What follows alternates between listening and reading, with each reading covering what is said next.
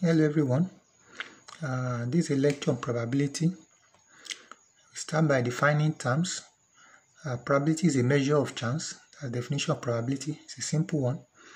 So on a scale of 0 to 1, we measure the likelihood that an event will occur. We define an event as any occurrence or happening. A baby boy being born is an event, and a toss coin landing with a tail is also an event. So we define a sample space as a collection of all events under discourse. So all the events that can happen under the situation is referred to as a sample space. Probably that an event cannot occur is 0. Remember we say on the scale of 0 to 1, so 0 is the least. So probably that an event cannot occur is 0. Example is probably that the time will stop. We are sure that time cannot stop. Time keeps on coming. It's 10 o'clock now, it will soon be 11. So probably time cannot stop. So probably that time stops is 0. And probably that an event is certain to happen is 1. That's the upper part. The maximum probability is 1. So when you are sure that an event is going to happen, then probability is 1. Example is probably that tomorrow will come is 1. You are very certain that tomorrow will come. Whether anyone witness it or not, is certain to come. So the approaches to probability, there are two approaches to probability. The experimental approach defines probably that an event will occur is that the number of times that event E occurs, all over total number of outcomes. So when we carry out an experiment or an investigation, number of times that that particular event occur divided by the number of total outcomes of that experiment. You know, we say probability is a proper fraction. It's between 0 and 1, so it must be a proper fraction. So the numerator must always be smaller than the denominator. In the theoretical, probability that event E will occur is the number of possible times event E can occur all over total number of events in the sample space. Number of possible times that particular event over the number of events in the sample. Remember sample space, we say is the total number of events in all the events under the situation, under circumstance. So example here. So what is probably that an SUV will pass through a toll gate? An SUV is sport utility vehicle. So the event E this time around is a SUV pass through a toll gate. So probably that an SUV pass through a toll gate is number of times SUV pass through the toll gate, all over total number of vehicles that pass through the toll gate. So that's the experimental approach. So how many SUV pass through the toll gate, then how many total number of vehicles that pass through the toll gate. So how many of the total number of vehicles that pass through the toll gates are SUVs, and you get the probability that an SUV will pass through the toll gate. Another example here, what's probability that the last one is an experimental approach to probability. This experimental approach. So in this other example, what's probability that a pregnant woman gives birth to a baby boy? This time around, the event E is a birth of a baby boy, and the sample space here is B or G. Under this situation, the only situation that can happen is either she gives birth to a baby boy or a baby girl. So the number of events, number of E is 1. There's only one B in that sample space, and the total number of events in the sample is 2. Probability that E will occur, the baby boy will be born, is 1 over 2. So this theoretical approach, the possible number of boys is 1, and all the total number of samples is 2. So this theoretical approach to probability. So let's look at some sample spaces. So for tossing of one fair coin, the sample space is either head or tail. So sample is H or T. So the number of this in the sample is 2. So tossing of two fair coins, the sample space is either head, tail, head or tail. That means the first one shows head, the second one shows head. The first one shows head, the second shows tail. The first shows tail, the second shows head. Both of them show tail. So the number in the sample space is 4. So for the tossing of 3 fair coins, the sample space is either head, tail, tail,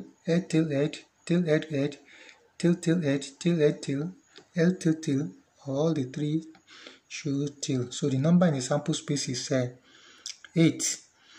So let's look at the throwing of dice. If here that a die is a cube has 6 faces with so in a die, each of the face of the cube is numbered 1 to 6. So the sample space is that when you throw a die, if here in the sense that no face has advantage over the other, each face has equal opportunity of being thrown up. So each of the space 1, 2, 3, 4, 5, 6. So the sample space has 6. So the number in sample space is also 6.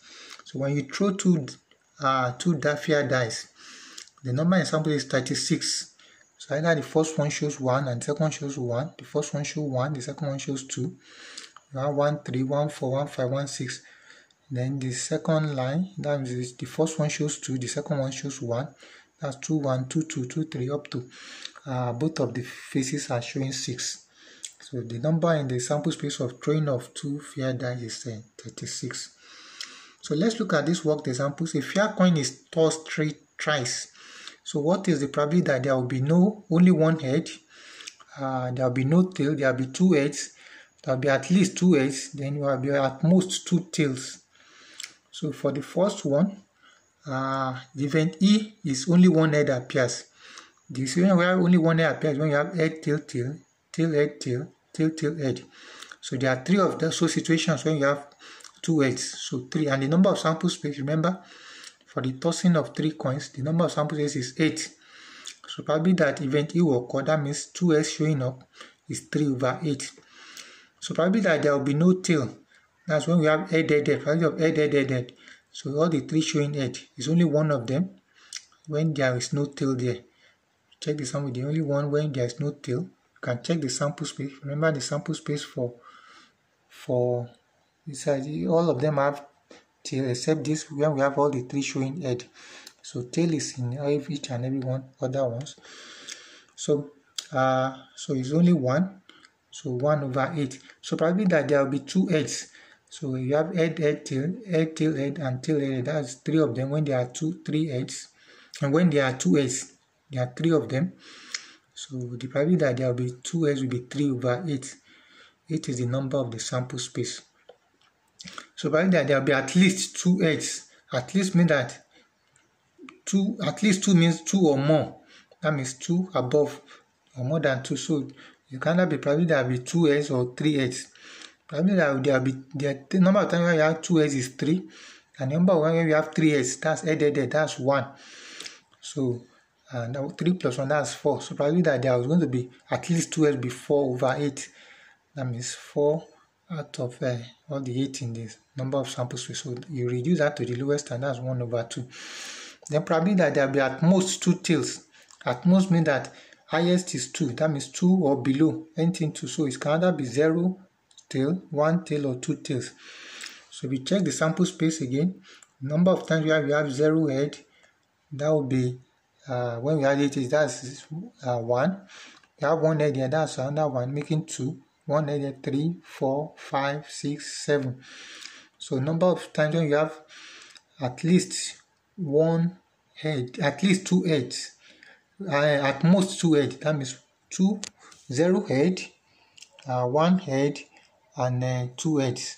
So that will be 7 of them. The only place when you don't have head at all is only 1. So at most 2 heads, that will be 7 over 8. 7 of them. 1 time when you have no head, 3 times when you have 1 tail, and 3 times when you have 2 tails. So 3 plus 3 plus 1, that will be 7 over 8, when 8 is the total number of events in the sample space. So the another question here, 2 fair dice are thrown once. So find the probability that 1, the 2 numbers shown are even. 2, one of the 2 numbers is a perfect square. And 3, the 2 numbers are equal. 4, the sum of the 2 numbers is at least is less than 8. Then the 5th part of the question is sum of the 2 numbers is at least 9. So let's look at that. You still remember the sample space for throwing of 2 dice. So when the 2 numbers are even, so when 1, 1, you won't talk of the first row because one of the number must be resolved in the first row. So in the second row, when the two numbers are even, you have 2, 2, that's 1, 2, 4, that's 2, 2, 6, that's 3. Then on the fourth row, 4, 2, that's 4, 4, 4, that's 5, 4, 6, that's 6, and 6, 2, that's 7, 6, 4, that's 8, and 6, 6, that's 9. So you have 9 times when the two numbers are showing number of 3. So let event E equals to two numbers are even. So the number of times when the two numbers are even is 9, and the number of samples is 36. So hence probability that the two numbers shown up in throwing of the two dice is even is 9 over 36.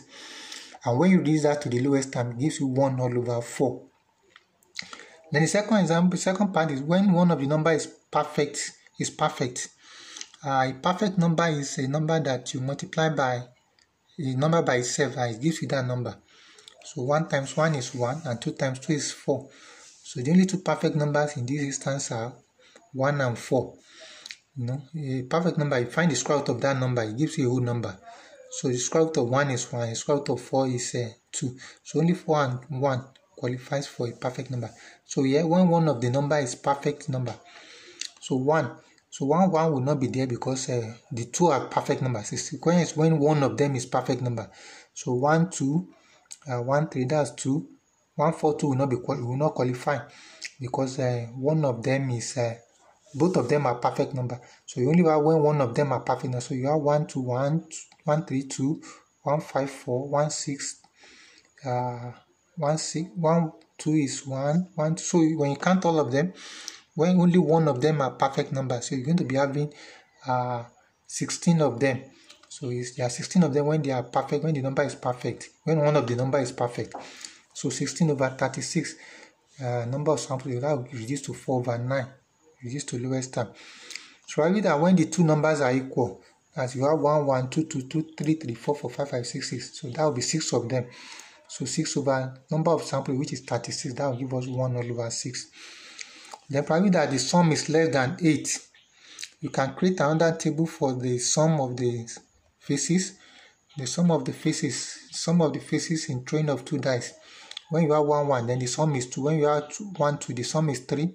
And so on. 1, 3, the sum is 4. So that the last sum, when you have 6, 6, the sum is 12. So you are looking at probability when the sum is less than 8. So when the sum is less than 8, that means from 7 downward. When the sum is 7, you have 1, 2, 3, 4, 5, 6. And when the sum is 6, you have 1, 2, 3, 4, 5. So you have 6 plus 5, that's 11. When the sum is 5, you have 1, 2, 3, 4, that's 11 plus 4, that's 15. And when the sum is 4, 1, 2, 3, that's 18. We had 15 plus 3, that's 18. Then when the sum is 3, that's 2. 18 plus 2, that's 20. Then when the sum is 2, that's 1, making 21. So when the sum is strictly less than 8, that means 7, 6, 5, 4, 3, 2. So that will be, when the sum is less than 8, that will be 21 of them over 36. And reduce that to the lowest term, that will be 7 over 12. Then when the sum is at least 9, when the sum is, the question says, find when the sum of the two numbers is at least 9. So that's probably that is greater than or equal to 9. I mean, it can be 9, it can be 10, it can be 11, it can be 12. The 12 is the highest sum. So when the sum is at least 9, that's a 9 and above. So when it is 9, it is 1, 2, 3, 4. And when it is 10, it is 3, 4 plus it, that's 7. When it is 11, it is 2, 7 plus that's 9. And when it is 12, it is 1, that's 10. So when it's at least 9, that is 9 and above. Probably that sum is greater than or equals to 9. That's 10 over 36. And reduce that to the lowest term, we have 5 over 18. So let's look at another one. Another example, a fair coin is tossed and a fair coin is tossed and a fair dice is are thrown. A fair coin and they are thrown together. Okay, fair coins and a fair coin is tossed and a fair die are thrown together. What is probability of getting a head and an even number, 2, a tail and a prime number? So this is the sample space. Then you throw a coin and you also toss a die. So that you can have head and 1, head and 2, head and 3, head and 3, 4, head and 5. If you still remember, probably number of possible counties, that's going to be 12. The number of the sample space will be 12. You are doing the two together at the same time, simultaneously, head throwing of a die and the tossing of a coin simultaneously. So the number of sample space is 12 there. So probability of showing head and even. The number of times you have head and even is when you have head and 2, head and 4, head and 6. So that's a 3 out of the 12. So that's 1 over 4. The probability of when you have the tail and the prime. The prime number is number that is divisible only 1 and itself. The prime numbers we have here are 2, 3, and 5. So when you have a tail and a prime, so you can have a T and T2, T3 and T5. So there are 3 of them, so 3 over 12. So they reduce that to 1 over 4. So let's look at addition of probabilities. Probability that one event or other events will occur result in addition of the probabilities. So in example 3 now, what's probability that in the last example we get, what probability of getting a head and an even number or a tail and a prime number? So head and even number, probability of getting a head and even number, we got it to be 1 over 4. Probability of getting a tail and a prime number is also 1 over 4. Probability of getting either of them, so you just count together. That's 3 over 12 plus 3. The head and even number, you have 3 situations. Then tail and even number, tail and prime number, you have 3 situations. So we had the 3 plus 3, that's 6 over 12. So if you had the two probabilities together, 6 over 12 is 3 over 12 plus 3 over 12, that's 1 over 2. So that means each of them, and head and even number will give 3. A tail and prime number is also 3.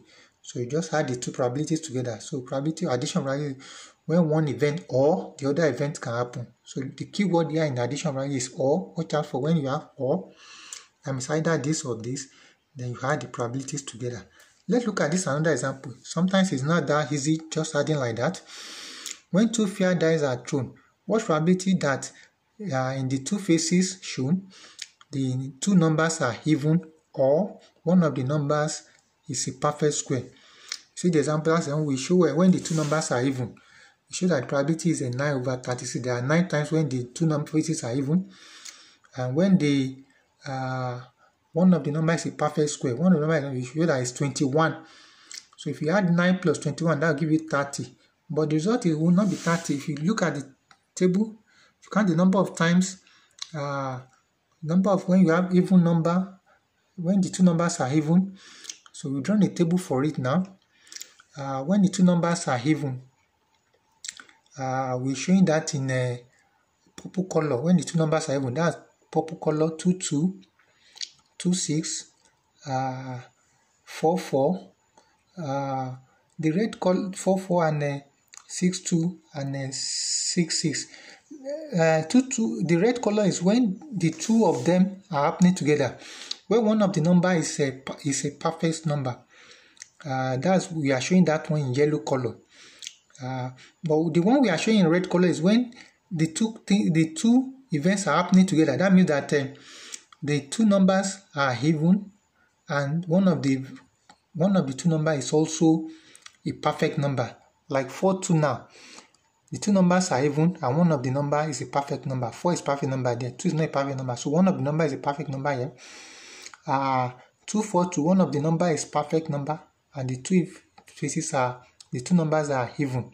The same thing 6, 4. So there are 4 of them. So if you add 9 plus 30, you're going to get the wrong answer, because there are only 21 of them. If you count all the shade colored points here, there are going to be 21 of them. So the only times, so the probability that the number of events that 2 numbers are even and one number is 21 over 36. So it's going to be 9 over 36. That's when the numbers are even, plus 16 over 36 when the numbers are, one of the number is perfect number, just as we got in the previous example, Then minus 4 over 36 when the two events are happening together. That's the one we show in red. When the two events are happening together, we show them in red. So you now subtract because you've counted them once, so you have to subtract them again because they are occurring twice. So in general, you now say let E1 and E2 be two non-mutually exclusive events. Then probability that event 1 or you use union. You now use set notations. All what we did in set now is going to come up now. E1 union E2, that event 1 or event 2 will happen because of probability that E1 will happen, probability that E2 will happen, minus probability that E1 and we now use intersection for E1 and E2 will happen. So this formula should look familiar to you. This is the formula we use for union of two sets. Actually, all the formulas we use in analytical formula we use under set, all of them applies here. Only that here we'll be dealing with fractions, proper fractions. So we can use any of the formulas. All the formula will be applicable here, and you can see as well use the Venn diagram. So probability of E1 intersection with E2, that's when the two events happen together. So let's define some terms now. We use the term there, mutually exclusive events. So let's define what a mutually exclusive event is. So mutually exclusive events are two or more events are said to be mutually exclusive. Are said to be mutually exclusive if they cannot occur simultaneously. Remember in the last one, we said they are non-mutually exclusive. Remember in that example, in that definition, in general, we say when let to be non-mutually exclusive events.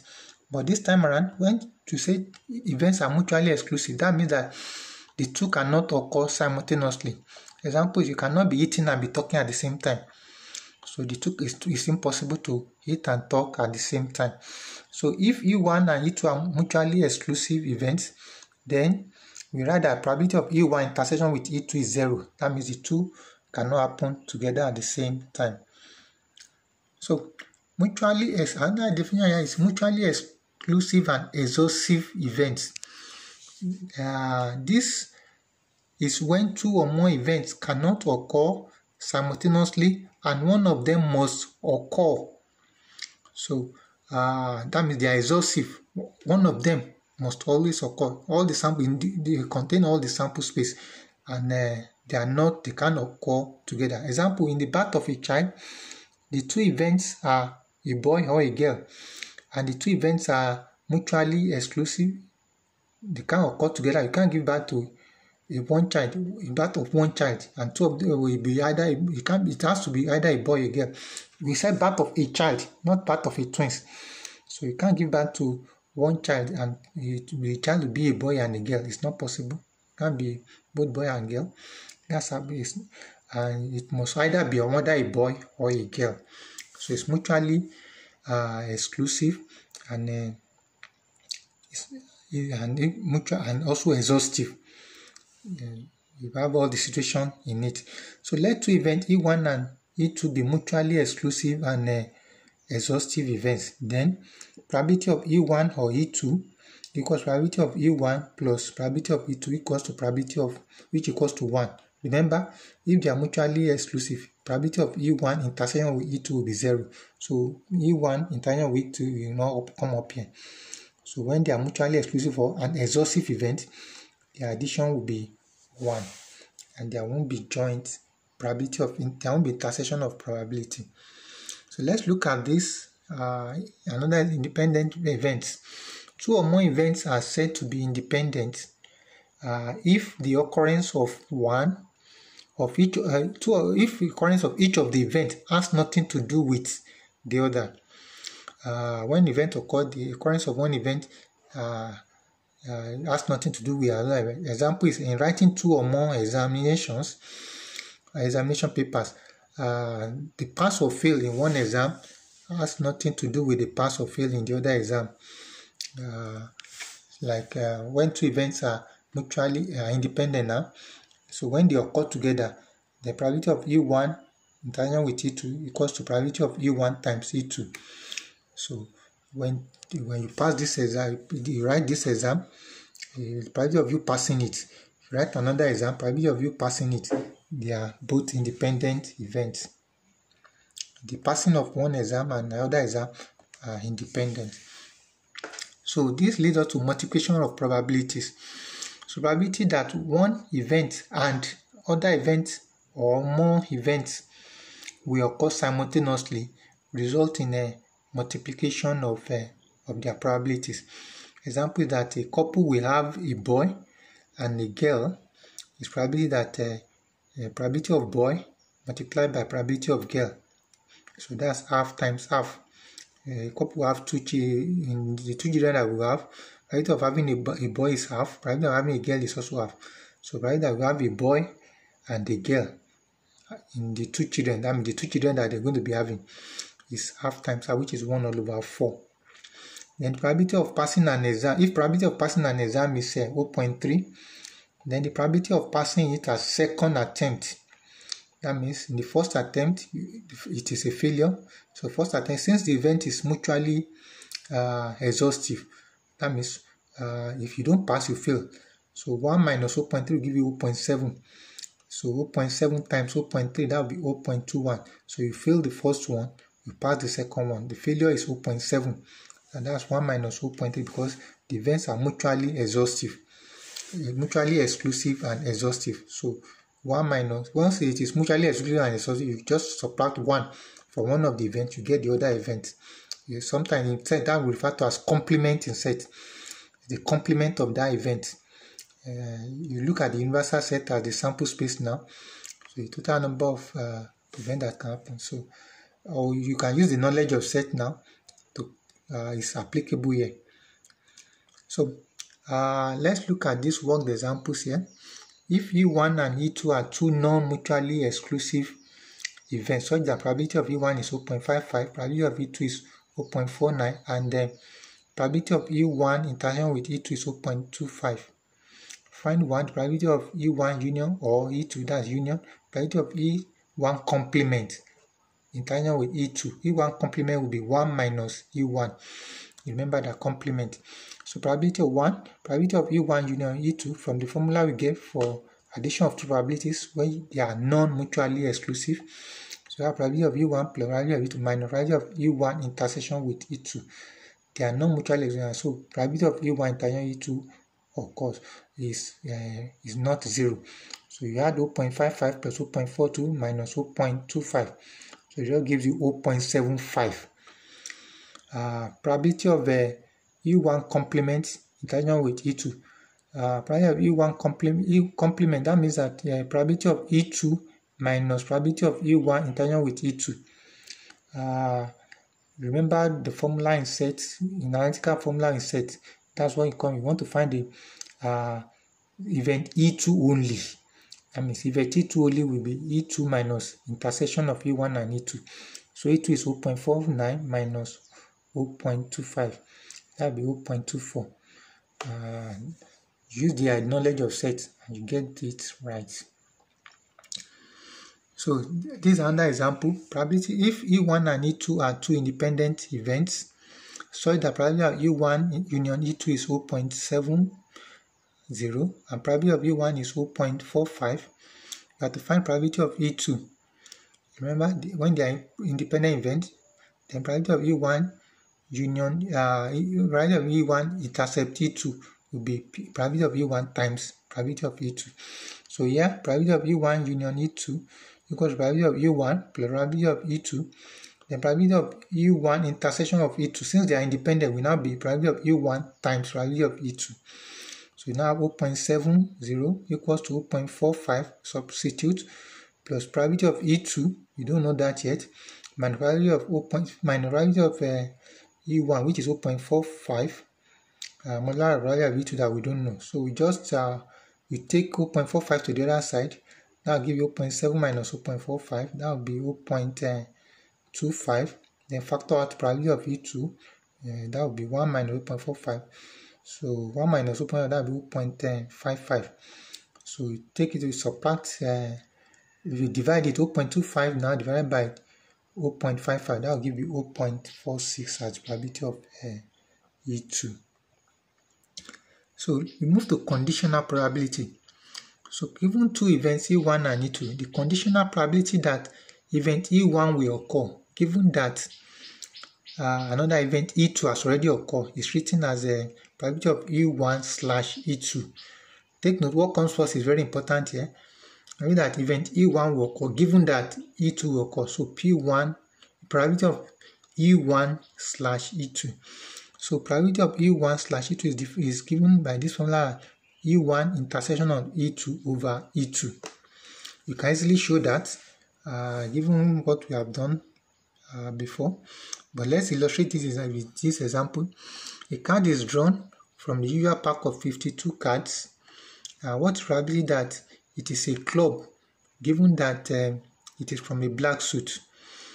That means we are looking for probably that a picking of the card is a club, given that it's a black. But to even understand this, we need to know what is inside a pack of a card, a deck of card. So for the deck of card, there are 4 suits there. One of the suits are spade. Spade is often also comes in color black. Heart comes in color red. Diamond in color red, and club comes in color black. So in each of them, you have a ace. There is one. That's ace is 1. You have one black ace, one black heart, one black diamond, one black club. Then the king, there is one black king, one spade king, which is black. Then one heart king, which is red, one diamond. So just like that. Then you have the queen, the jack. Each of them is 1/1 for each of the suits. Then the number 2 to 10. There will be 9 of them. 2 to 10, there are 9 of them. So the total in each of the suits is 13. Each of the suits you have 13. So 13 plus 13 plus that will be 52. That makes up the 52 in the card. So the probability, the question now says that the question was you want to find probability of picking a club, given that it's a black suit, is from a black suit. So probability of picking a black card, there are 2 suits that are black. The 2 suits that are black are the spade and the club. So probably so since there are 13 and 13, that's 26. So probability of picking a black card is 26 over 52. 2 times 52, that's half. And probability of picking a black club, that a black and a club, is 13 over 52. A club is all. The club is a black, so you have 13 of them. So 13 out of 52. So clubs are often black. So probability of picking a club, given that it's a black, it's going to be half divided 1/4. That's probability of picking a club and a black. That's 1/4 divided by 1/2, and that will give us 1/2 half. If you illustrate this properly, you get to see how the formula comes in. The probability of picking a club, you are picking the club out of the black suit. That means that the black suit itself is already the black suit itself is 1/2. So you are picking probability of picking one. So the total is 1/2. So it's just like you just keep giving like it's a black. I mean, you are picking among the black. You want to look for club among the black. So probability of the club out of all the black. So 1/4 divided by 1/2. So that will give us, and that actually gives us the formula. Probability of club of one event given the other. The probability of when the 2 events, club and black, divided by the black, probability of the black. So let's do some worked examples now. In this worked example, a marble is drawn at random from a box containing 10 red, 20 white, and 30 blue and 15 orange marbles. So find the probability that it is either orange or red. It is neither blue nor red. So solution now, sum all the marbles together. 10 plus 20 plus 30 plus 20, that's 75. So in the 75, the number of probability of having red is 10 over 75 because there are 10 red. Probability of having white is 20 over 75 because there are 20 white. Probability of having blue is 30 over 75 because there are 30 blue. And probability of having orange is 15 over 75 because there are 15 orange. Of having orange, 15 over 75, there are 15 orange marbles. Probability of having orange or red, or is and. So you add the two probability together. That's probability of having orange, 15 over 75 plus probability of having